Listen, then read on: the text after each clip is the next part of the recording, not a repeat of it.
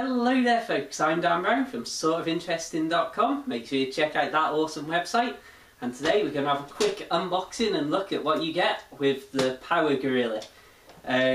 This, for anybody who doesn't know, is just basically a big old battery pack that you can use to charge other things like mobile phones and laptops and bits and pieces like that.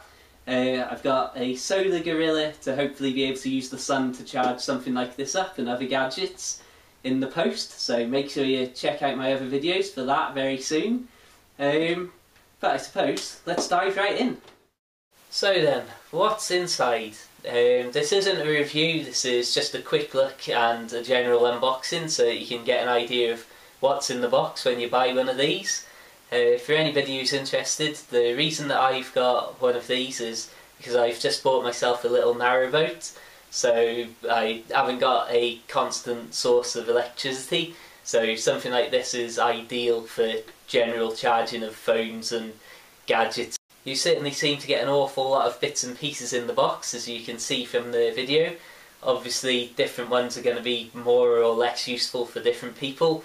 And if you want to charge a MacBook or a MacBook Air, you do need the special Apple Airline adapter to plug into the car cigarette lighter style charger port. Just a few words, it does seem to be very sturdy and nicely made and put together.